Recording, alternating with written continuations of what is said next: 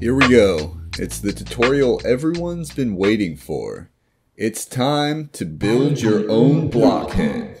In this tutorial, we'll sharpen our foundational Blender skills and create our very own spinning blockhead GIFs with Blender. So let's open up a general Blender file and plan out our project. Every Blender project starts with the default cube.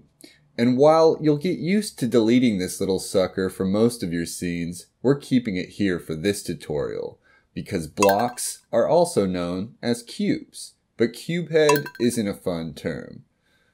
So, with that important information out of the way, let's explore our default workspace using some basic movement shortcuts learned in the Blender configuration and shortcuts tutorial earlier. We can rotate our view around our cube with middle mouse button and change viewport settings to view rendered, shaded, and wireframe modes. Keep in mind we're still in object mode, but not for long. If we press Tab, Blender will go into edit mode. We can also access edit mode from the drop-down menu in the top left of the layout workspace. Edit mode allows us to use all of the selection, movement, scaling, and rotational tools from object mode, but it's different from object mode in many ways. In most of my Blender projects, I'm moving primarily between object mode and edit mode. Object mode, as we learned in past tutorials, allows us to move around our scene quickly, selecting and altering assets. One of the primary differences between edit mode and object mode is that in edit mode, you are locked in to the object you have selected in the outliner.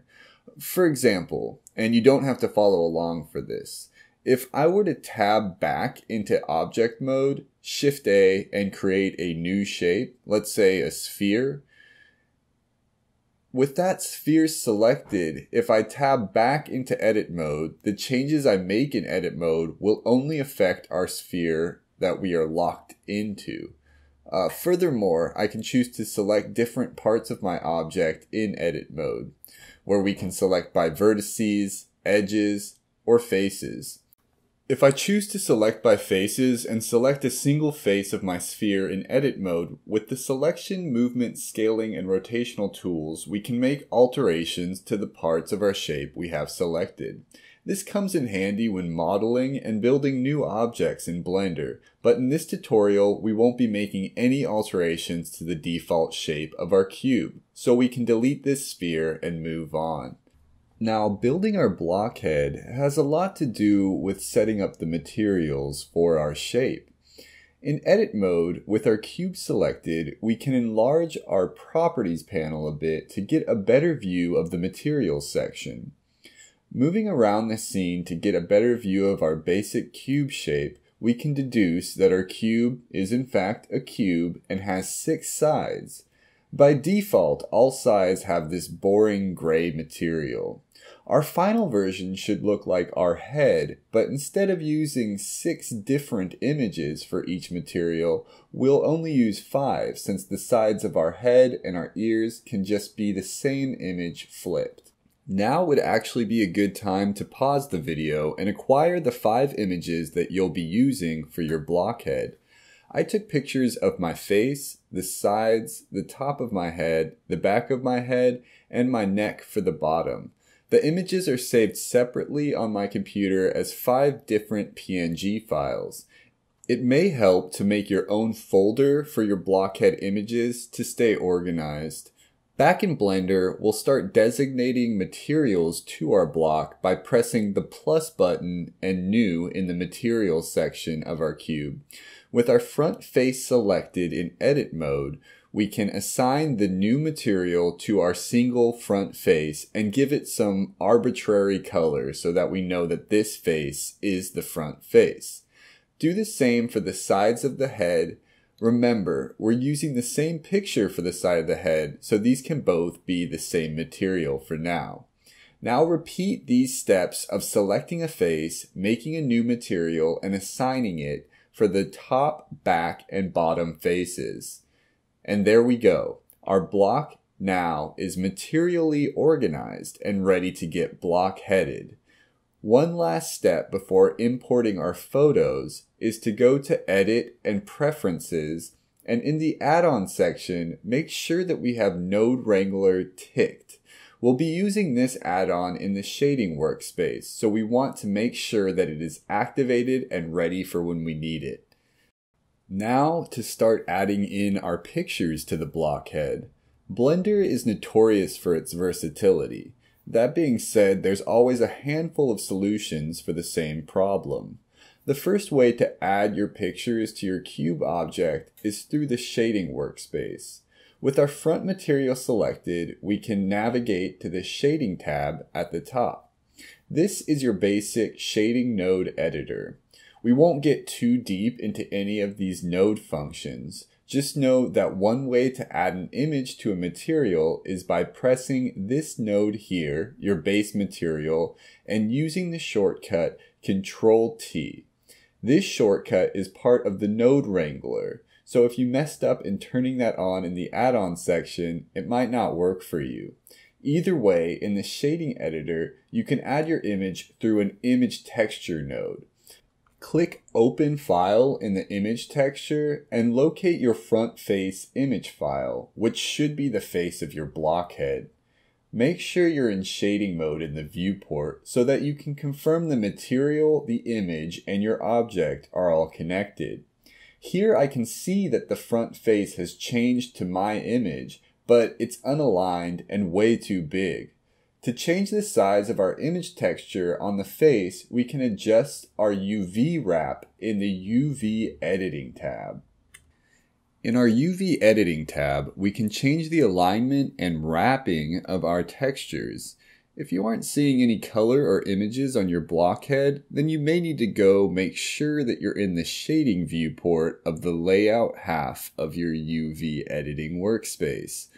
With our front face selected in edit mode, I can press U to unwrap the front texture. This resizes our texture, but it is still flipped incorrectly. In our UV editor on the left of the UV workspace, we can press A to select our box and R to rotate it until it matches with our scene. We can also make changes to the alignment of our texture from the Map Coordinates node in the Shading Node editor. Again, there's multiple ways to do the same thing here. Isn't Blender awesome? Next, we'll pull in the image file for the sides of our blockhead. In the Properties tab on the right, we'll go to our Materials tab and select the side material. In my case, I designated it to the color yellow. We'll repeat the process of going into the node editor in the shading workspace, pressing our base material node and using the Node Wrangler shortcut Ctrl-T to add in our image texture and accompanying nodes. In the image texture node, we'll click Open and navigate to our side image file. Now we can go back into the UV editor. We'll UV unwrap the side material one side at a time. For our first side, we'll press U and we'll need to flip the image. We can do this by scaling the UV wrap in the UV editor and reversing it. This has the effect of giving us the negative scalar of the image, or a horizontal flip. The other side will only need to be unwrapped and rotated, no flipping necessary. We'll repeat these steps of loading the texture into the node editor, UV unwrapping, and editing the alignment for top, bottom, and back image textures. Don't be afraid to practice using your shortcuts during this time. U to unwrap, G to move, S to scale, and R to rotate. Develop your own pace, your own workflow with this. Enjoy the process. Now, with our blockhead fully textured, we can start to set up our final render. In the Output Properties tab, we'll want to set a render file for our images. By default, Blender will export our animation as a PNG sequence. In this tutorial, our animation will be 50 frames, so you'll probably want to make a render folder for your render files, otherwise things can get disorganized really quick. With our output files set, we can set the length of our animation by changing the parameters in our timeline window at the bottom of the layout panel. We can type in 50 for 50 frames. We'll also want our animation to render to transparent PNGs so that our animated GIF can be placed over any background. To do this, we'll go to the Render Properties tab, and under the Film drop-down menu, make sure Transparent is ticked. Now, when we look in the rendered view, we can see that our background has been omitted and our transparent setting is confirmed by the checkered grid guides. When we press 0 to view our scene through our camera view, we may notice a few things. First of all, the lighting is subpar. And while our GIF is centered in the frame, there's a lot of extra space around it. We can change the dimensions of our camera by going to the Output Properties tab and typing in a new resolution. I want a square GIF, so 500 by 500 pixels should work for this. I'll also want to zoom my camera in. In camera view in object mode with the camera selected, I can press G and drag while holding the middle mouse button to zoom the camera closer to my object. I also want to select the light while in object mode and bring it closer to my face. I use the numbers to switch camera views and G to move the light while it's selected to light up my blockhead for the camera. Now, to animate the blockhead, we can pull up our playback window, which is the timeline at the bottom of the layout workspace. Here is where we do all of our animating. To navigate the animation, we can scrub back and forth in this timeline or change the current frame's parameter from this box. We want the animation to be of our blockhead spinning, so we'll set our timeline to the 0th frame, and in the Object Properties tab, we'll want to set a keyframe on the object's Z rotation. We can do this by hovering over the Z rotation parameter and pressing the shortcut I to generate a rotation keyframe. Now we can move the timeline to the 50th frame and set the Z rotation to 359 degrees, just off of one full 360 rotation. We press I again while hovering over the Z rotation, and there we have it, a rotating cube. But as you can see, the timing is sort of off on the loop. To change this, we can go to the graph editor and right-click anywhere on the timeline to change the interpolation mode to linear. Now, when we press space to play the animation, we can see that our cube is rotating smoothly in a loop. The last step in Blender is to render our animation from the render menu.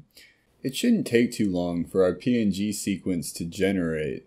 Once Blender is done rendering the images, go into your web browser and navigate to gifmaker.me or follow the link in the description to this video. Gifmaker.me is an awesome website that allows us to upload any PNG sequence to format into an animated GIF. We'll press Upload Images and shift select the PNG sequence in our render folder. After waiting for the images to upload, we'll want to tweak the animation speed parameter.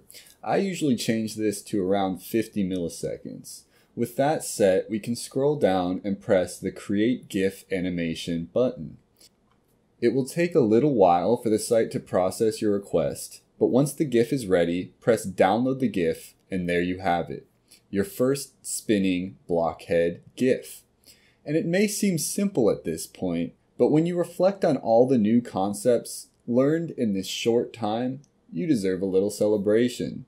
We made our own image textures, UV wrapped an object, animated and composited a 3D scene, and generated our first animated GIF.